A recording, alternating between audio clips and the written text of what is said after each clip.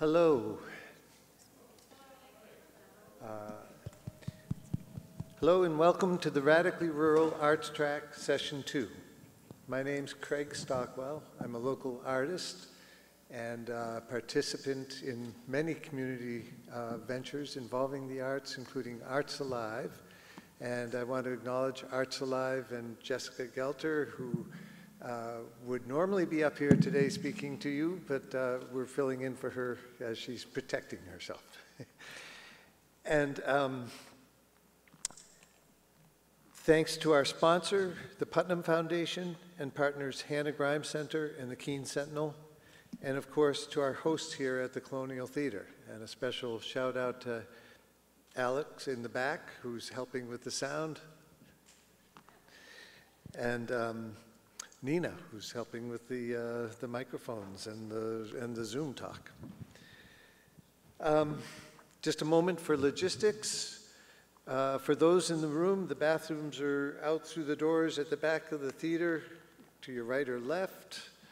Exits are all marked in case of emergency. You can head out the way we came in or through the side doors. And for those of you online, hello. You've probably noticed by now that you can't see one another, but you can have a presence in the chat. Go ahead and pop a hello or an emoji into the chat to say hello. Folks here in the room can also participate in the chat. If you log into Radically Rural with the links that were emailed to you and click on our session, you can have chat with the participants that aren't here. If you do that, please make sure to mute your sound. I don't want to hear my voice here and there. Of course, that reminds me, cell phones, turn them to silent if you would. We are thrilled to have the vivacious energy of Dr. Genna Styles-Lyas of Americans for the Arts here today, and Eliza Tudor of the Nevada County Arts Council, and Selby Bartlett of the Chatham Arts Council, up on the screen behind us, so soon to come on the screen. She'll be joining us remotely. Too often, there she is, hello. Too often in the arts and beyond, the power is held by a select few. So what happens when voices at the table lack diversity, when wielding that power, when creating systems, and when doling out resources so communities can thrive? This session explores a radical awakening, or maybe an obvious and overdue awakening. Art and creativity are at the core of how we express and record our humanity, how we seek out and share that which is beautiful. Since prehistoric times, and our culture is the collection of these expressions of our identity. Our country, filled with immigrants from many lands, is rich with complex intersections of culture and identity. And yet, each of us lives and works on lands that have been and still are the traditional homes of indigenous peoples. Keene, New Hampshire is unceded land, stolen almost 300 years ago from its traditional Abenaki stewards.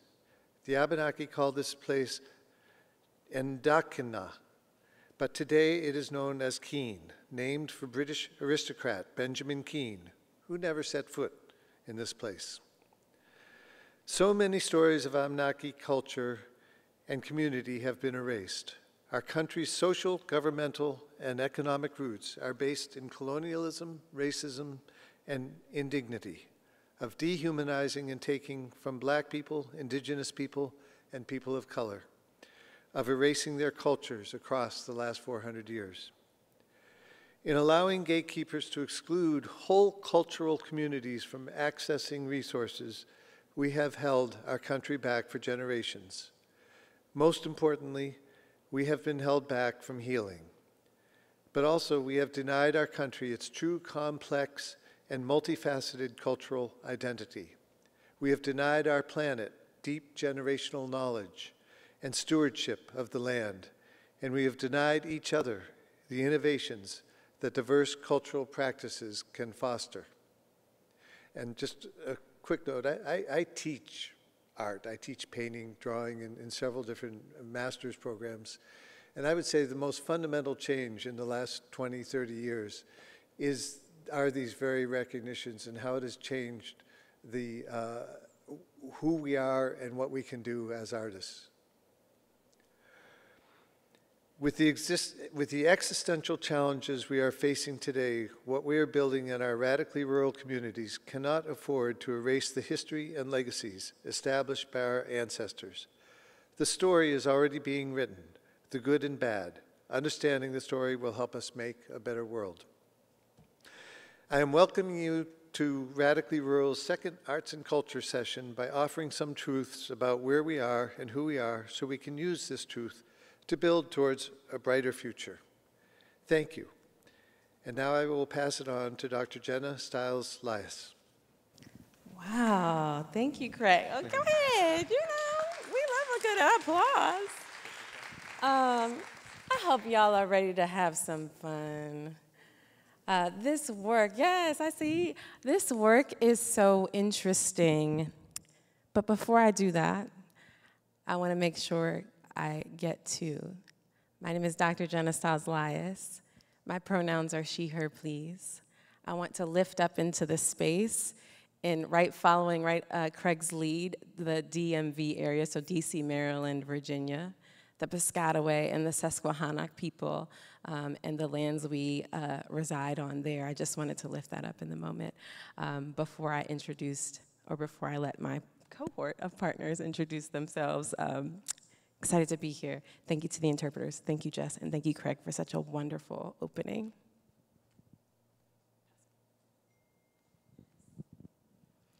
Hello, Genna, and hello, everybody in the room. Hello, everyone on Zoom, and hello, Selby. We're going to be sharing a mic unless there is another one. One of them had run out of battery. I'm Eliza Tudor, Executive Director of Nevada County Arts Council, and I serve the Board of Directors for Californians for the Arts. That's the state advocacy organization over on the West Coast. So I think myself and my colleague Don Harris, former chair of California Arts Council, have flown the furthest today. Anyway, it's delightful to be here, and when I'm at home in Nevada County on the Sierra Nevada, I'm residing on the ancestral homelands of the Nisenan tribe and the Washoe tribe, and that is part of my daily consciousness as I go about my work. Can we get Selby? Selby, do you want to introduce yourself? Hello. Hello, thank you. My name is Selby Bartlett. I'm the Managing Director of the Chatham Arts Council in Chatham County, North Carolina, which resides on the unceded lands of the Tuscarora. I am a female with shoulder-length salt and pepper curly hair. At least I like to call it salt and pepper. It's much more salt these days. I'm wearing a black top with a multicolored jumpsuit and glasses, and I'm sitting in front of a white background. Thank you, Selby, for that audio description. That is awesome. I'm not sure if we can continue that, but I want to. Can I just do that really quick? Yes, wonderful. I'm a black woman with brownish lipstick, big hoop earrings, and hair that looks locked, probably just below, almost waist length, sitting down. I am a white person with fair hair, with rather a lot of salt in it. Mm-hmm. Means I'm growing rapidly gray underneath it all. And I'm sitting here in navy blue and black boots with a very pale face that needs more sun. And we are here to talk about a few things. I'm going to hopefully next slide, Alex, if I can. Awesome. So that was the name of our project, right? This is the session that you're in. If you do not know this session or you are here by mistake, please stay. Don't go anywhere. These are just some considerations for thoughtful space as we share this time together. Knowing that time is a gift, so we'll be cognizant of it. Thank you for your presence. Did you get the joke? Gift, time, presence. Thank you. Okay. It's starting up slow. We're going to get there. We're going to get there. Embrace the chat. My folks who are online joining us, please comment, raise your hand, give an emoji in the chat. I'd love to hear and see your participation as best I can. This is a process. Over the next 90 minutes or so, we're going to get into it. And as long as we get into it, then it's a success. We don't have to have the answers at the end of the day. Because perfection is not real. You'll hear me say that probably about 11 times. Perfection is not real, and we're a team in this together. Here's what we're doing. We're doing the grounding and introductions now, but we're going to get into what is arts and economic prosperity study. My title is the Director of Arts and Economic Prosperity Study 6, Community Engagement and Equity. It's a really long title. So we'll talk about what does that all mean when we get there. Centering equity, the learning process, and what does the future hold? And hopefully we'll have time for questions at the end. But what I want you all to take away, by the end of this session, I'd love for you all to understand that process over perfection is critical. Critical community engagement involves building lasting relationships. And lastly, lean into discomfort and just show up. Just show up. All right, now we gotta have some fun. Here's the deal. I know y'all this is the end of the day. I would love us to play a game called Stand If. Now, if you don't feel comfortable or unable to stand, feel free to raise your hand. Feel free to nod your head. If you're in the chat, send me a reaction. If you're in real life, you can raise your eyebrows. Do what you need to do to just show your agreement to this game. So I'm going to say something, and you stand or react to it. Stand if, or react, you have recently been to an event. Can I see if you've recently been to an event? It should be almost everybody, because here we are. We are at an event, y'all. Thank you. Okay, great. Before I have y'all get up and down, because you might be tired, let me say, if you spent money, stay standing. If you spent money at this event, stay standing. That could be on food, if you bought some food, okay? When I say spending money, I mean, did you maybe have to pay for parking? Did you have some childcare, perhaps? Maybe you had to get a new outfit. You get your hair did, right? You got to get your hair done. I know I did, y'all. Anybody do any of those? Okay, so the whole room is standing. Okay, great. That's what arts and economic prosperity is all about. You all can be seated. That's what this study is all about, right? In 2017, we learned that on average, Americans spend about $30.47 per event. That doesn't include the admission of the event. So that's the spending that we're looking at. And then 69% of folks who go to an area for an event, who travel to, come just for that event. And they're good spenders. Right? They're the people who go, oh, I'm going to clean and I'm going to go to this Raleigh Rural Summit. Cool, I'm also going to spend money at this local grocery store, and I'm going to see if there's some other events. My daughter's going to the Children's Museum. She's here with us. So there's spenders who spend and stay and come for events only. 69% was what we found. So what does that mean? That means arts means business. Arts means jobs. Arts means money spent in the sector. And that's what this study is unpacking. We all know, I'm an artist at heart. We all know art for art's sake is good. We don't have to justify our art for money, right? But some folks do need that. When we talk about politicians and some change makers, those are critical pieces of data and results that go miles beyond just the experience in certain sectors. So that's what this is about. 25 years we've been doing the Arts and Economic Prosperity Study. This is the number 6, and it's been a critical tool for advocacy in communities.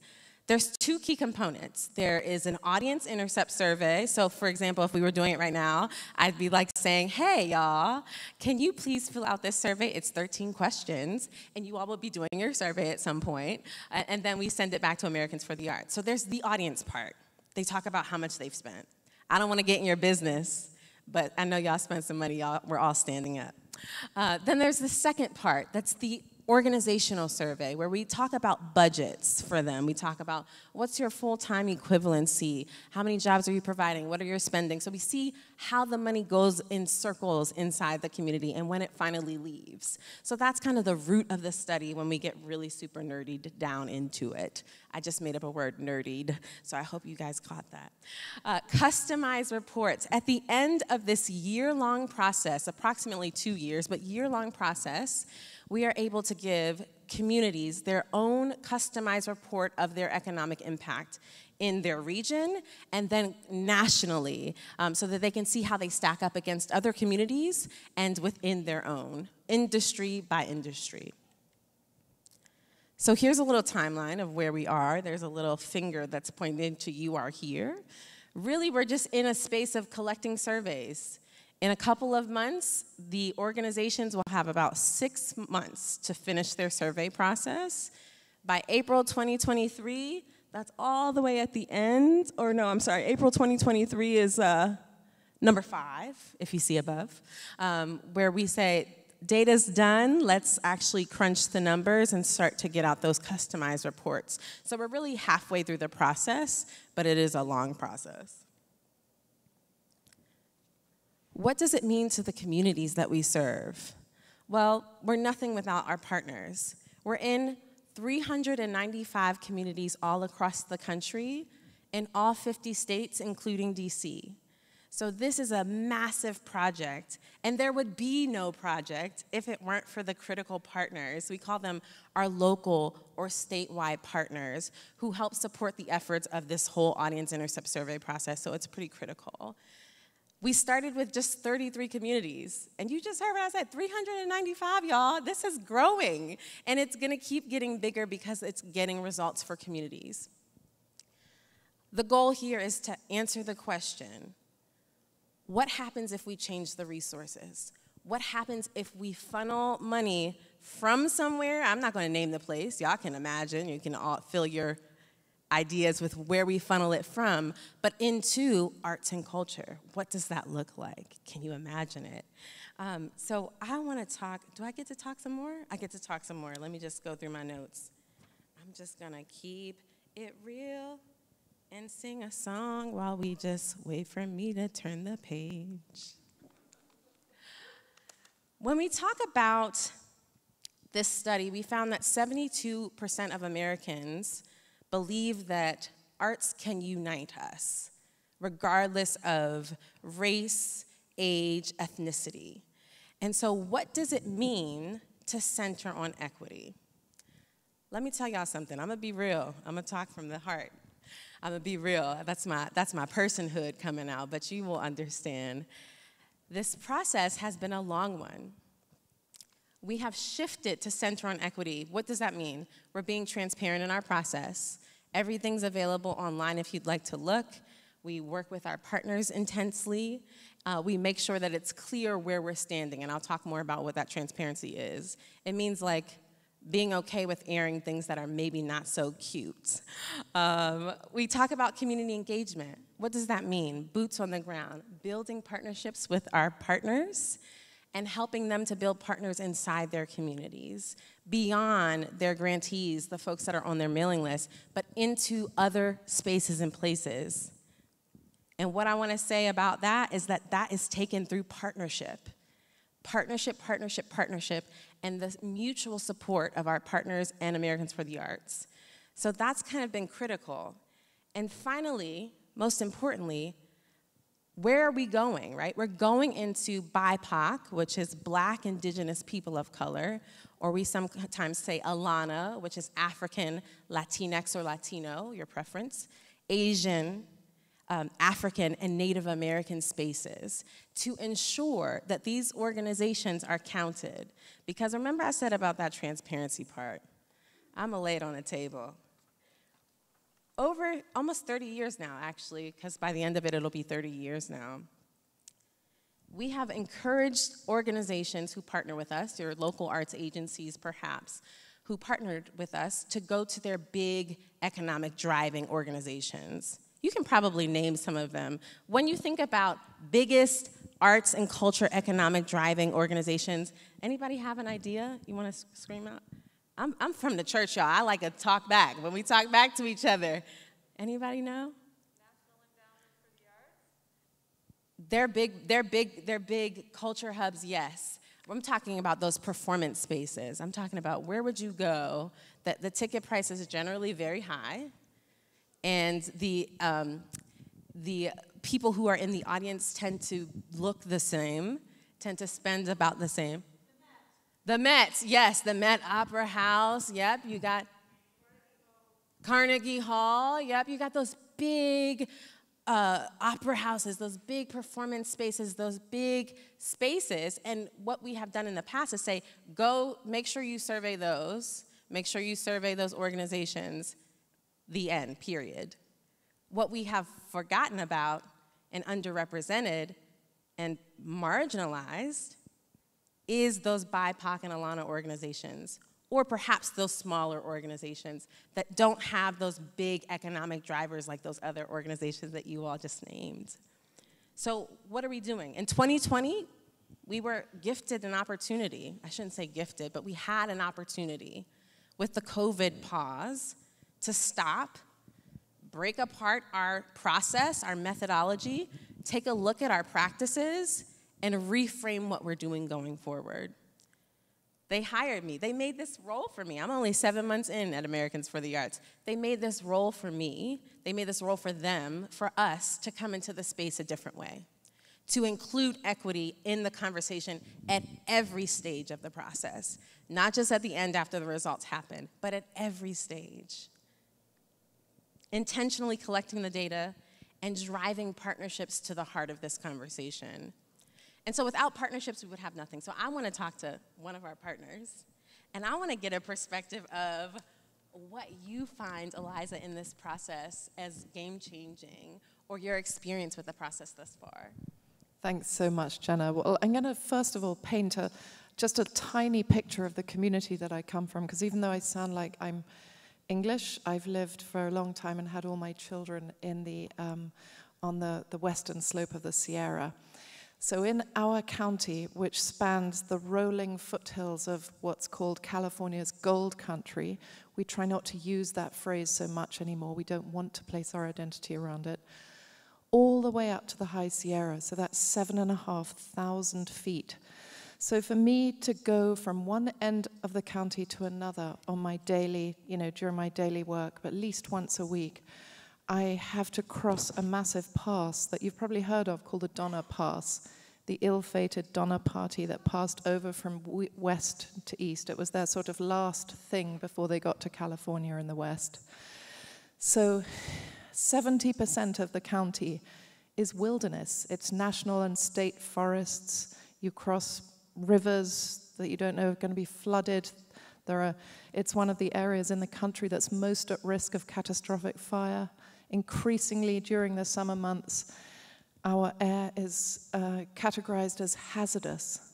So all this affects the way, due to the fire, so all this affects the way that we approach the surveying of our audiences and our relationship with our arts organizations, which are scattered across 3 incorporated communities. The whole population is about 100,000. We're just on the edge now. We're quite glad we were just under when we applied to do the survey, because it meant a slightly less financial investment. Thank you very much, Americans for the Arts. So it's extreme. It's not the same. So serving a rural community and being in constant planning and evaluation mode, which is so important, as we all know, in spurring growth and equity, is a very, very different picture and provides a different outlook in rural California. So we first partnered with Americans for the Arts in 2018, completed our survey in 2019, and were stunned by the results. At the outset, Americans for the Arts, like Genna said, perhaps to provide encouragement to us, said, just go to your main obvious cultural institutions and anchor institutions, because they're the ones that are going to produce the data that's going to push your economic picture up and show up on your final report. But we had slightly different ideas, and Americans for the Arts did encourage us. We had slightly different idea. We thought, but we know there are informal collectives and collaboratives and creative businesses that are cropping up all over the county. We might not know who those people are, but we want to get to know them. We're going to use this survey as a way to get to know those small, tiny organizations that can't even be called institutions yet. And that's what we did. And I think that really helped us. It created a completely different, sort of more socially aware perspective on how we did our surveying. We hesitated about doing a survey so close as 2022. We thought it's a little bit too soon after the pandemic. It's going to shine a light on the arts that might not necessarily be as formidable in terms of economic impact as it was just before. But we were so excited by the work that Americans for the Arts was doing in terms of racial and cultural equity and social justice that we jumped on board, because we thought, after all, this is something we already have a little bit of practice in. We did it, you know, just so, and now this is going to up the bar on our work together. So we're in the process of doing that now. I love that. And Eliza, this is the partnership we're talking about. When I had the conversation with Eliza and understanding, oh, you all already have done some of this work, like that is encouraging, and that pushes us forward too. So I just appreciate all of the things that you said. I also want to turn it to Selby if she can join us. And Selby's going to talk about, too, her sort of experiencing with what it looked like to center equity in her organization. And I talked to Selby, and the first time I talked to her, I was like, oh, y'all are doing this work, too. It's really aligning. So I'd love for you to share a little bit about sort of your community and how you have centered this work there. Thank you, Genna. I appreciate it.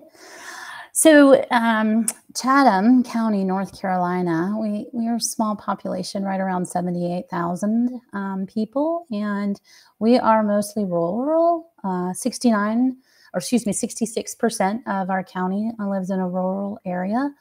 And so we had our own unique challenges, and I'll start with the pandemic. As you mentioned, it kind of made a lot of us, maybe all of us, stop and think and reassess. So it took us from our artists in schools residency programming that we had to virtual online programming. I'm sure we are not alone in that. Many arts organizations found that vehicle helpful to be able to continue to bring the arts to people in their community. We evolved our work to answer those immediate needs in Chatham for our students and our schools. But this type of learning, the remote learning, really spotlighted a great inequity, probably the greatest inequity in our time, and that is internet access, and access to content, and access to services, and access to people and connections.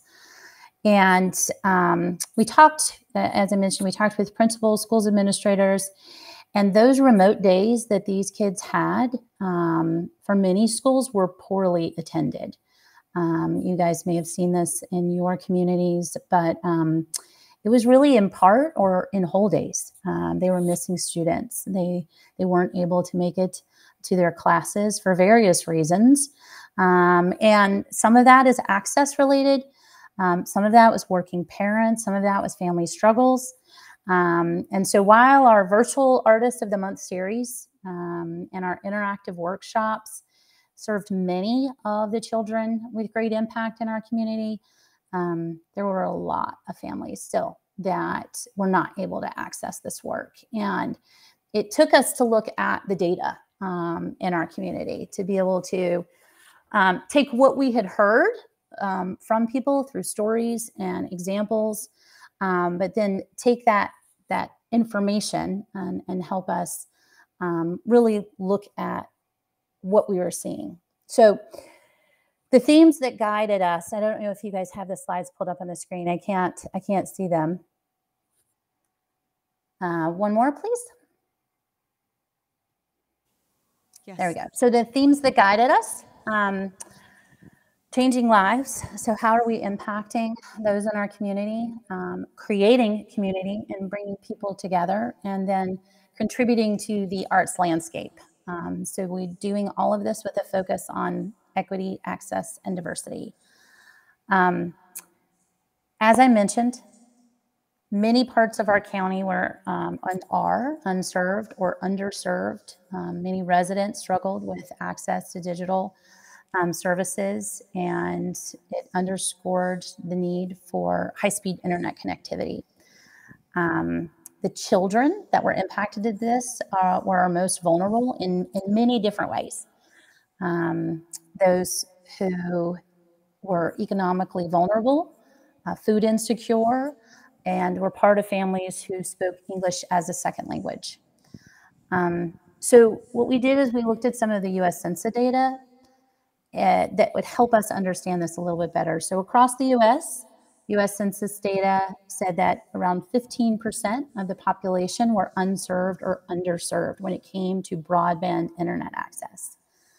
For Chatham, it was around 19%, closer to 20%.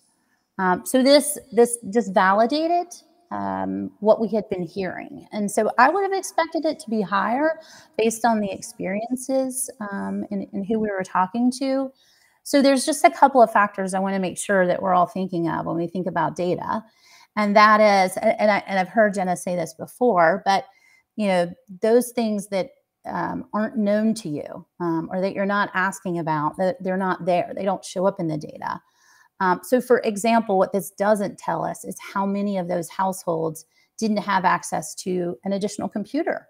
Could be that they had internet access and their parent was using that to do their work remotely, but there wasn't another computer in the household to be able, for that child to be able to go to school. So though data can help guide us and inform us, it isn't always the full picture, you know, and I think the data that Americans for the Arts, we're really excited. This is our first time being able to join the study. And so we're really excited about the data that this is going to bring to us and help inform some of our decisions within our community. But what it helps us is there's a story around it. It's not just the data, it's the story that goes with that data. And hopefully today we'll be able to talk more about that. Much. Oh, yes, I didn't get the mic the first time. I just said I love that, Selby. Thank you so much for sharing. That conversation mixed with Eliza's conversation, mixed with, there are 395 communities, y'all. I've talked to at least 220 of those communities, those people who support or represent those communities. I was inundated with information and with learnings, and we had a lot of them.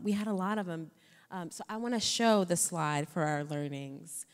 The first one was that perfection is not real. We hit our head against the wall a few times already and continue to.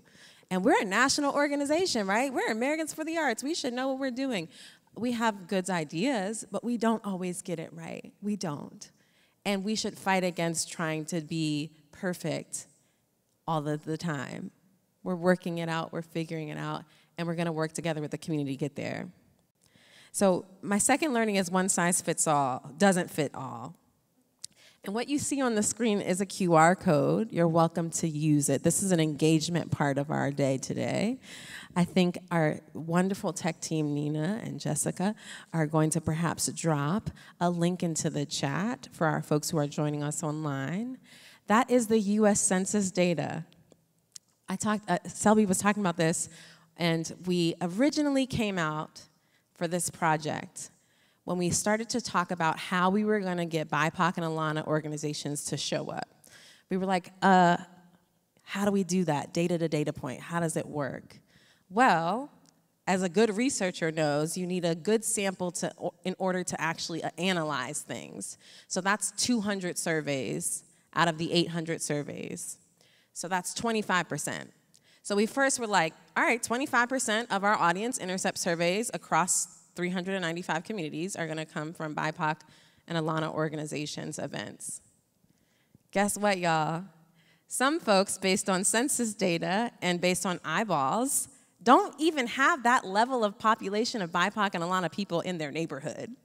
So that didn't work. That's not a one-size-fits-all situation. So we went here. We went to the census data, and I want you all to play with it yourselves too. So you go to the website, top left, you can enter your information. You can enter your zip code or your state or your community, probably community-centered because that'll be as most specific, and then scroll down to race. And what our researchers used is the white alone category, not including Hispanic and Latino. There's reasons behind that, as though we know that some Hispanic and Latino folks do identify as people of color, some do not. But in an effort to include as much as we can and not to exclude folks who do, we did the white alone category. So check out your numbers. Check out your numbers. Raise your hand if you have like 20% of your community is BIPOC and Alana or above. About 15? 10? No judgments. Yes, 10, 5, 5%. Okay, great. 2%, under 5? We still learning about it? Awesome.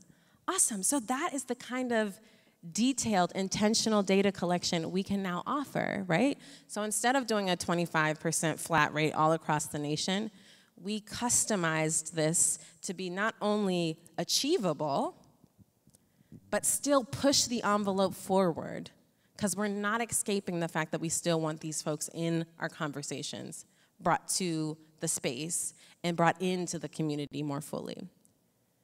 So we failed.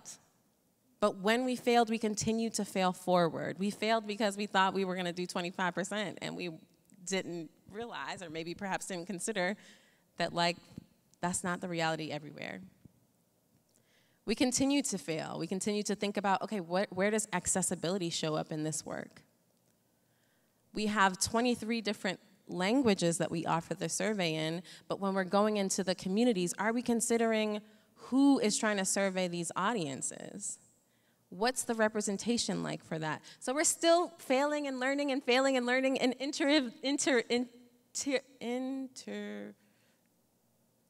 the word I'm looking for is iterative, that's the word I'm looking for, experiences of change. And how do we do that? How do we test every single change and make it something successful?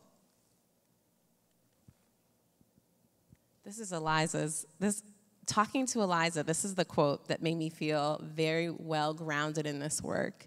The image above is a mural actually from an organization I worked with in Baltimore, but it's a public art installation, and her comment here made me think of the landscape of these communities and how the smaller organizations show up in relation to the bigger organizations, show up in relation to BIPOC organizations and otherwise. It's a mosaic. It's a beautiful mosaic. And if you take away one of those little yellow pieces, it's not going to look the same. If you take away a bunch of those little pieces, it will even look even more different. We want all the pieces, all the shapes, all the sizes, all the colors to be represented in this study. So Eliza, I'd love for you to talk about your efforts in going into the community and finding these organizations and finding these peoples and having these conversations. Thank you. Well, I think there are a couple of things involved. First of all, there's geographic equity. So by expanding beyond our, recognizable townships, hopefully incorporated, we go out into places that we didn't know existed, and we meet people that we didn't know existed, and we understand and we learn their stories. And that in itself will bring to surface greater diversity and greater need. When I began with Nevada County Arts Council in 2016, my first priority was to gain the trust of our local tribe, the Nisenan. We're talking about a tribe that was affected by near genocide as a result of the gold rush, who at their height had close to 10,000 in number, and as a result of the gold rush now have 42 members, and are perilously close to extinction. So we've created programs connected with language recovery, for example, and applied for state funding for that, over time gaining their trust and being invited into events that we can then survey, and also supporting the tribe as an example, and supporting smaller organizations do the surveying with them. So as Genna explained during the first part of our presentation, there are two elements to arts and economic prosperity. There's the audience surveying, and then there's the surveying of the organizations for their revenues. So when we survey large organizations, there's usually no issues at all. They come up with the numbers, it's easy, press the button, submit to Americans for the Arts, whatever. But with some of our smaller creative producers, it's frightening to be asked what your data is and means. So we will sit with them, and we develop a team of volunteers, which is not easy, as we know, in rural communities. It takes time to go in and sit with them and look at 990s together and pull out just those areas of their revenue, their budgets, that speak to the creative production. We don't want to do any double accounting. We're very conservative, but just having that human contact and sitting with an agency or with an individual running an extraordinary, budding, creative organization is critically helpful. I'd say we've had some really interesting adventures this summer. Last week we surveyed, we went and surveyed audiences, or attendees, I should say, at a Latino family festival. We were advised, out of sensitivity and consideration for the population being served, not to be among our audience, but to stand behind a table separate from them and wait for those attendees to come to our table. We just knew it wasn't going to work. We just knew it wasn't going to work, because part of the effectiveness of the AEP study is being with your people, your community members, so that they can get to know you, they can feel you, and there's a sense of place and space between you both. So we thought of a sneaky way around it. A very dear friend of the organization happens to speak Spanish fluently, and in fact speaks several other languages.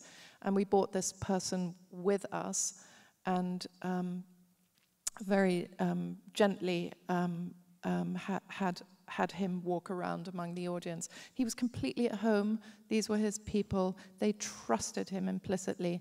And he sent our audiences to us, where we then gained their trust as well. I could go on about the ways that we gain trust. For example, one of the first things we ever say when we're surveying our audiences, an individual audience members, is, we're not going to take your personal details. No one will ever know your name. They won't have your address. They won't have any contact information. It's completely anonymous. We only want to know what you have spent. We do take a zip code, because that's really helpful data for us and Americans for the Arts in analyzing the data and creating that story that we all want back. But the first message is, this is anonymous, don't be afraid. We might be speaking to undocumented people, and so we want to put them immediately at rest. We had the same thing last week. We went to a Mexican heritage festival, and the same thing occurred. It was very, very hard to get audience surveys unless we were able to walk among our audiences and have that human contact. So I'd say making sure that your organization has proper representation as volunteers is absolutely critical. And we're all doing this work anyway, and there's a reason for it. It's because we want to build trust. Yeah, I love that. Thank you, Eliza. That trust building, that process of it all, that failing first when you couldn't come into the crowd, but then you got the person of the community that you are interested in serving to actually do or interview the community they're a part of. Wow, that is a thought, right? That's such a good idea. I love that so much. And I love that it's becoming now not just about this economic impact, but there's a whole new this time is a whole social impact element of it that I've heard some folks say, I'm gonna start on the backside of the survey because that's where the social impact questions are to gain trust, and then we go to the dollars and cents because that can freak people out, especially if I'm paying $40 outside of my $80 ticket. That's a lot of money. So just naming those things are part of building the relationships and building the trust amongst folks. There's another thing I wanted to mention. There are implicit impacts, like incredible impacts that come from placing oneself at service to populations that are out of one's comfort zone, and especially when you can't speak that language yourself. At the Latino Family Festival last week, I had members of the Latino community coming to us saying we simply, essentially we didn't know you were here. We had no idea that you have resources that could serve our families. And that was incredible. I just thought, gosh, this is gold. I'm so glad that we are here to serve. I love that. I love that as an outcome, right? We already talk about the economic impact, money, right? But we don't talk about those relationships and those ideas of like, oh, this is a pathway to an event or an organization or becoming incorporated or becoming blah, blah, blah, whatever your dream is when it comes in arts and culture. This is a through line. This is a way to get access to that stuff. It's beyond. It's incredible. So Selby, I want to bring Selby back because she has this is the story I heard from Selby, and I was like, oh my gosh, y'all are, again, thinking outside of the box and being able to speak to community in a way that I think we all want to do. And I want to encourage everyone in the nation that's a part of the study, that hears about the study, to do this kind of intentional work. So I want to make sure that Selby can come back. And Selby does have slides, so we'll go to Selby's slides. Thank you. Okay, I can't see them on the screen, so, there we go. Ooh, the text is cut off a little bit. Okay, so we started with doing good, then doing better, and failing forward. So as I mentioned, we found that a lot of the children in our community were not being served through the interactive workshops and our virtual residency programs. And so, with those guiding themes in mind that I talked about, we sat down, we brought a group of people together, school administrators, parents, teachers, some of our board members, and we said, okay, what can we do? How can we reach these children during these extremely difficult times? And so we looked at trauma-informed education research around the importance of children making and seeing art together in person. And we came up with the idea for a truck and trailer roving artist performance. And that's when the idea was born. And we started this back in 2020. And well, actually 2021. So towards the end of 2020 is when the idea came about.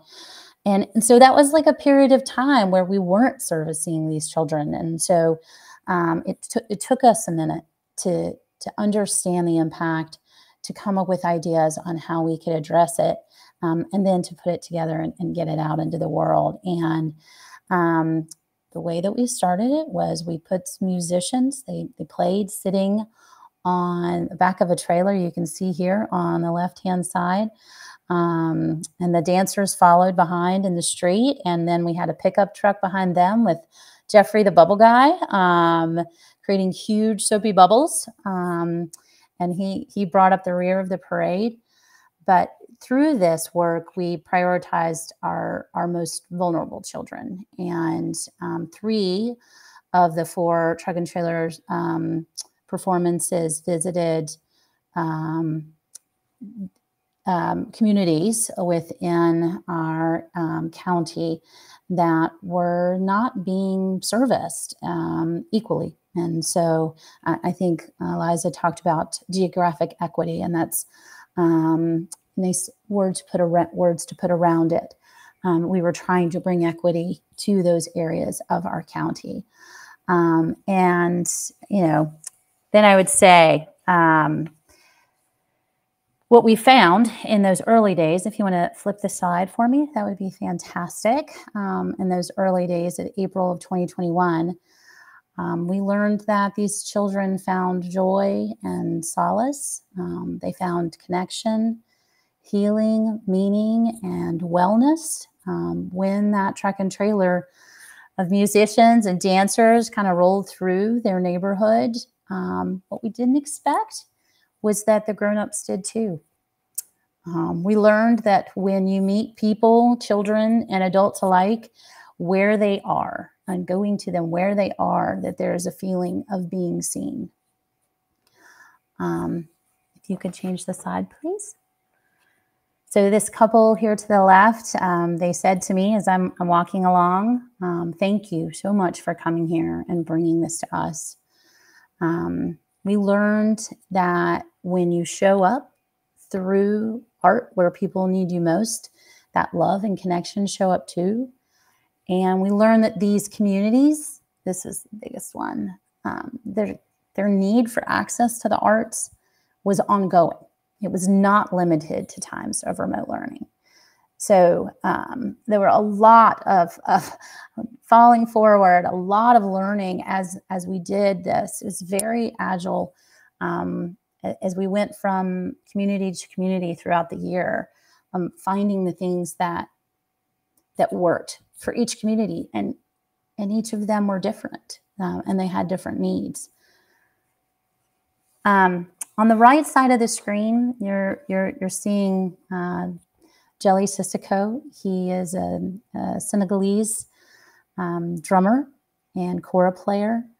Thanks to a vital grant from Blue Cross Blue Shield, we were able to help continue the support of this program. And he was on the back of the truck and trailer, and he was playing the drum and the kora along with the Tikiri folklore Latino dancers, and they were dancing behind to the music. And it was just a really happy fusion of their common roots and their music coming together in, both music and dance forms. And it was just, that was very unintentional, and in terms of them seeing those common roots between them, but it was a very beautiful thing. And when the sun had gone down, and this joy-filled journey was coming to a close, some of the children were not quite ready for that to happen. And so they jumped on the trailer, you'd see them here, with Jelly, and they started making music right alongside him. And, when I say bringing the arts to these children where they are is so important. Like, one of these kids at the end, he said to Jelly, can I take this stick? I've never played the drums before, and I would love to be able to play the drums like after you leave, and by making a makeshift, like he was talking about using paint can. And, I think in that moment, at least I did, realize that the impact we were having on these kids individually and as a collective. And if you could go to the next slide, please. So in this makeshift parade of drummers and dancers and bubble guys, these kids in these families, they saw faces like theirs, Black, brown, white. And so I think it's important to note that one of the things we were very intentional about was a focus on diversity, and that our artists are a representation of the people in our community, and they are a model for these young people. And so that was very intentional, very purposeful, and important to the work that we are doing with the Arts Council. So I will turn it over. Back over to Genna. We have a little bit more from the future, but I'll let her speak to that now.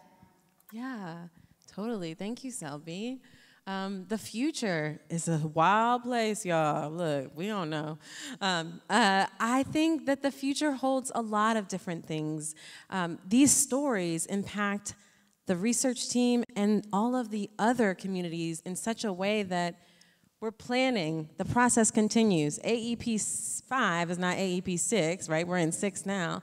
And AEP 7, the next one up, is going to be completely different than AEP 6. There's learnings that we're still taking that, oh, we should have had that for AEP 6.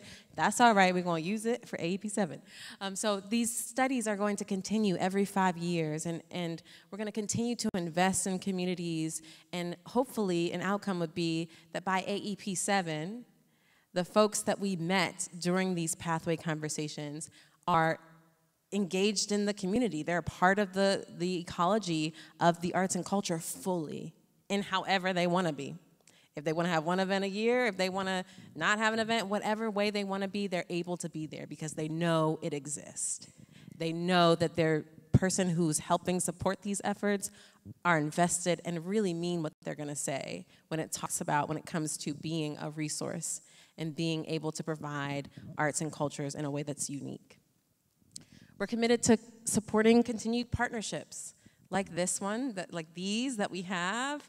On one of the first slides, there were pictures of all of our community partners, or some of our community partners, continuing to support them and continuing to partner with them in unique and different ways. So beyond AEP 6, we still want to have our partners as critical stakeholders, using T's term from the earlier session, critical stakeholders in our process, right? And then lastly, strong relationships moving forward. We have created a treasure trove, if I may, of resources that will help continue the process forward. So for instance, like how to engage with your community, how to make connections with BIPOC and Alana organizations. Those resources and guides are based on research, based on practitioner knowledge, and based on these stories. And we share them with our 395 communities to help build out resources that go forward and beyond, build cohorts amongst folks. Everybody in AEP 6, join the Slack channel. Let's continue to communicate and continue to build partnerships for further forward long-term relationships with not only our partners, but with other organizations. And that's AEP's future, though. That's Arts and Economic Prosperity Study future, or at least how we see it. But I'd love to hear some of maybe Selby start and then Eliza about the way that they see the future. Sure. Thank you so much. So, with our truck and trailer roving performance, I think some of the things that we found, that we learned, that we are using for the future are return, return, return again. So keep going back to the communities that we are in, because we're building those relationships, those strong relationships with their communities. And as Eliza was mentioning, like we're building trust. Right. So by coming back and them seeing us over and over again, they begin to trust us, and more they're engaging with us. Also communicating early and often. So we found that, we would put up signs for an event like a couple of weeks beforehand. And what we found was that we really needed two things. The flyers were great. But we needed to put them up probably a month or so in advance for enough people to see them and really be able to kind of plan around it. But then also there are people in the community, in that neighborhood, who are advocates, and they're trusted within that community. And so it was really important that we communicate with them early, and they are behind us in this and helping support it and helping get the word out in that neighborhood. This sounds, this one I have to fall on my sword for. We had dual language flyers. Most of the communities that we went into were Hispanic speaking neighborhoods, or Spanish speaking neighborhoods, excuse me. And so all of our materials, our flyers, were dual language, but our banners, our flags, the information that said who we were, all of that was not. And so we learned pretty quickly that we needed to make sure that all of those, all of our materials were in dual language. That wasn't just from a communication perspective, but also from a trust perspective, that we're there supporting them in that. And then the last thing is mixing it up. So we're bringing in some new artists this go around that we're really excited about. And we're bringing in some Llanera music along with bluegrass and old time. So again, a really cool fusion of different types of music with Larry Baloran and Joe Troop.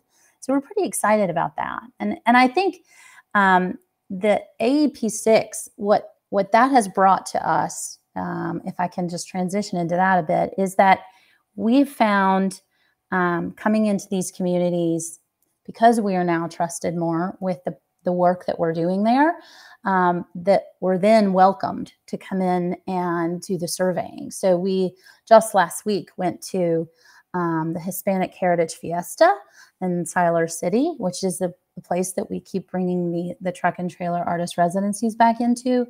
And we were welcomed with open arms. Please have a booth. You know, we had a craft, and they were really excited about the craft that we were bringing to the children there. And we had a really good number of folks filling out surveys, and we just talked with them about, you know, worked with their kids on the craft, but then talked with them about the work that we're doing in their schools and in their neighborhoods. And then they were much more willing to fill out the survey. And so it's kind of like learning as we go, being the first time into the survey study, that we're finding that the ways that we interact with these communities, the ways that we are integrating ourselves with them is bringing a newfound relationship that we didn't have beforehand. So we're really excited about that. That's awesome, and I appreciate I'm excited. I didn't hear about this festival, so that is new. I'm like jazzed about the fact that they have been opened. It had open arms for the community. I think that that's incredible, and that is, I hope, the reflection and the legacy of AEP6 into AEP7. So that is awesome. Eliza, what are your thoughts on the future?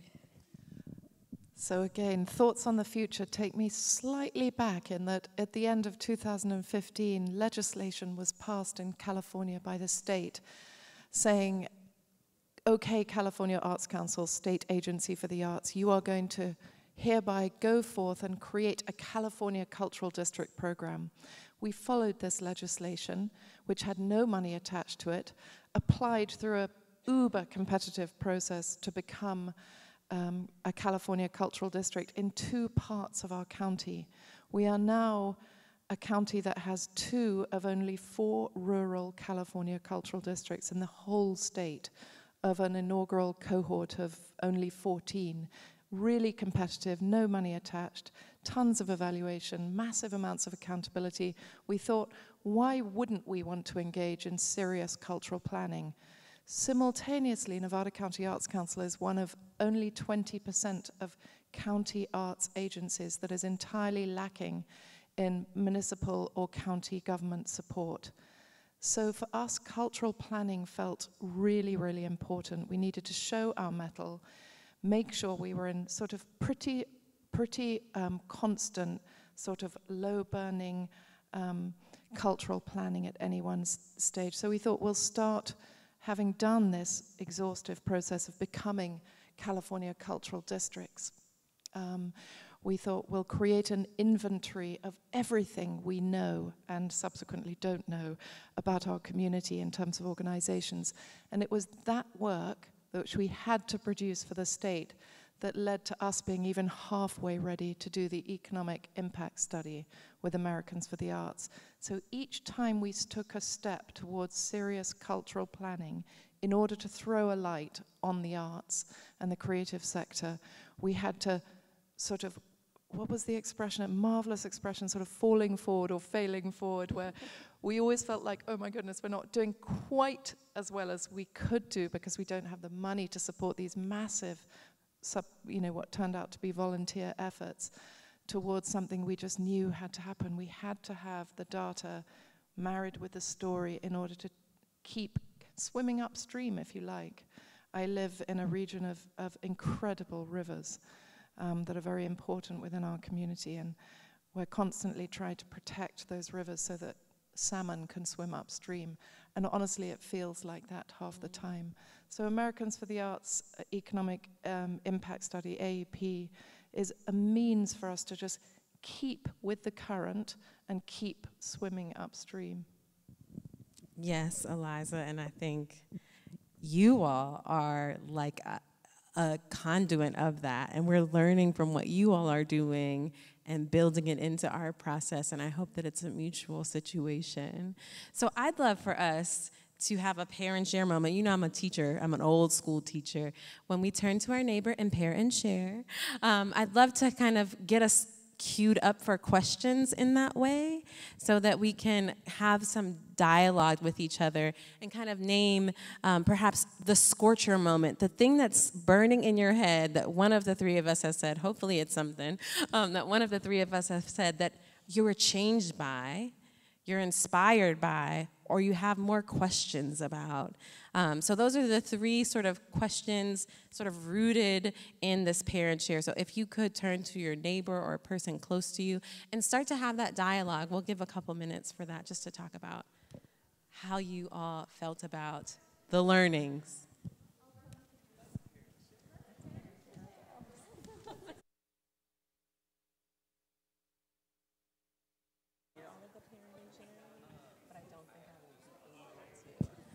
If you're joining virtually, you all can write in the chat what are some things. Okay, cool. Nina's got it. Thank you, Nina.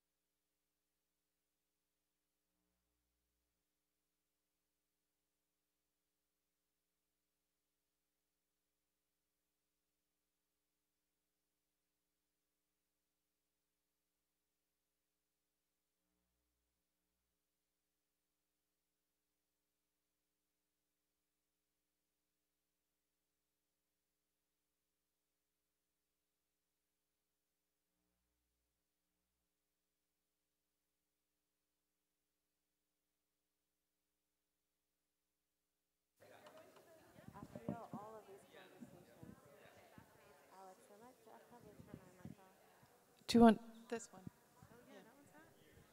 Thank you. I don't mean to interrupt, but I just want to be able to be more curiouser and curiouser of what's happening in the space. So I'd love if we have some brave folks for us to share questions, share thoughts, share inspirations with amongst each other. I feel like that's kind of what we do at Americans for the Arts, or at least in the research department.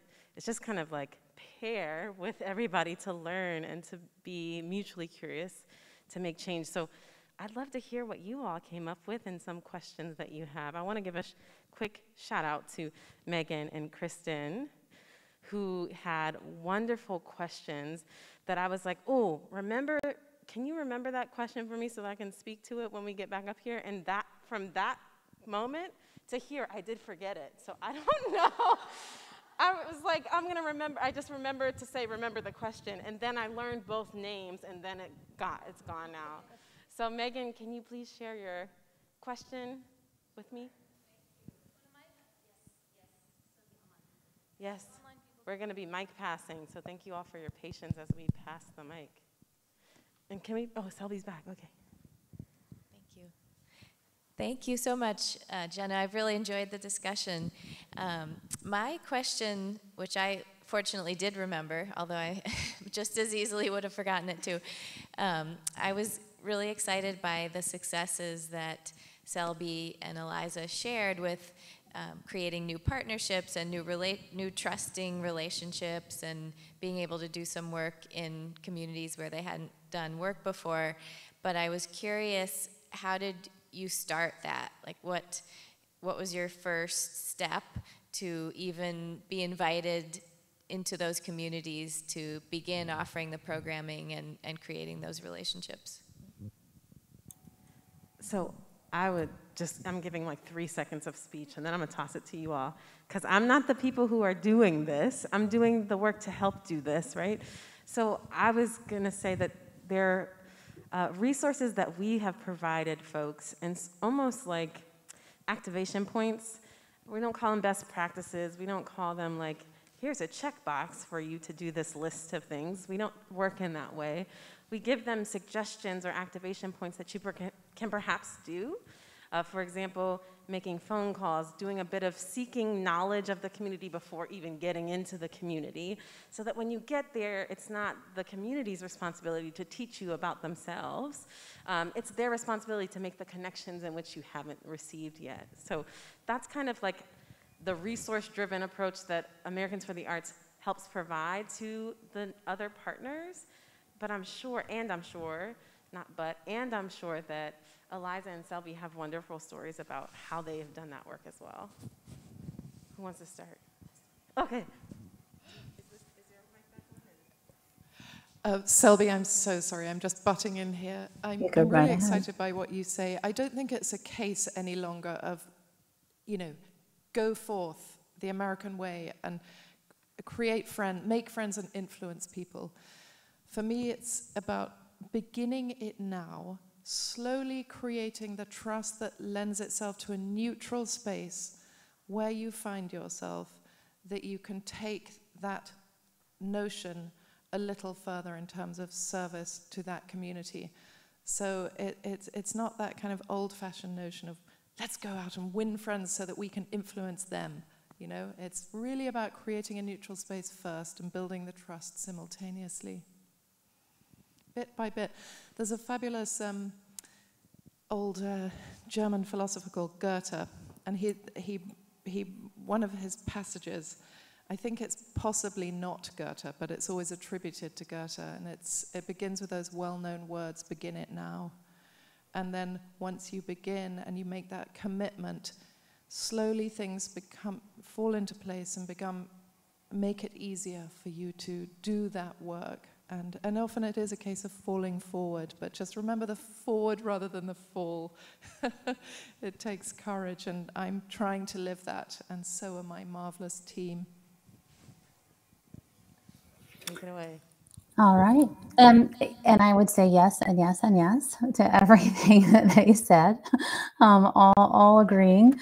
You know, I think for us, it was a lot of asking questions. And so we've kind of put that into our mantra, is to ask questions first, always, so that we better understand not just the work we're trying to do, but the communities that we serve. And so, you know, as Genna was saying, like, we reached into the organization we already knew, the Hispanic liaison, and you know, we asked them questions about where we should be going, and making sure we could make the right connections.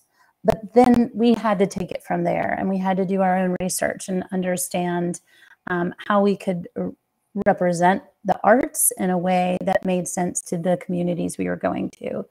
And then the schools are just such a great conduit, at least into the populations where we live. And so asking them questions as to where are the folks who need our help the most. And we found those resources to be of great assistance to us as we started our path in finding ways to get these the arts into those communities and where people are.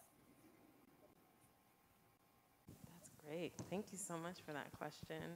And I'm just going to round out that from Selby gave me an inspiration, and then I remember talking to Megan and Kristen, and it's about understanding that even if you're in a rural space, not all rural looks like rural, or not all rural is the same, right? When we say rural, we don't all mean the same thing. It doesn't all look the same.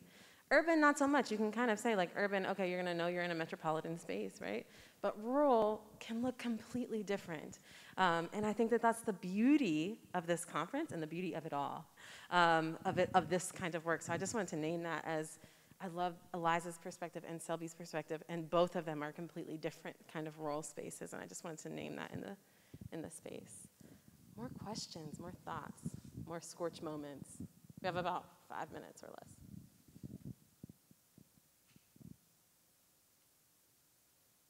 Yeah, Don. You said something before about the way you categorize different ethnicities, Yeah. the Americans for the Arts, so thank you.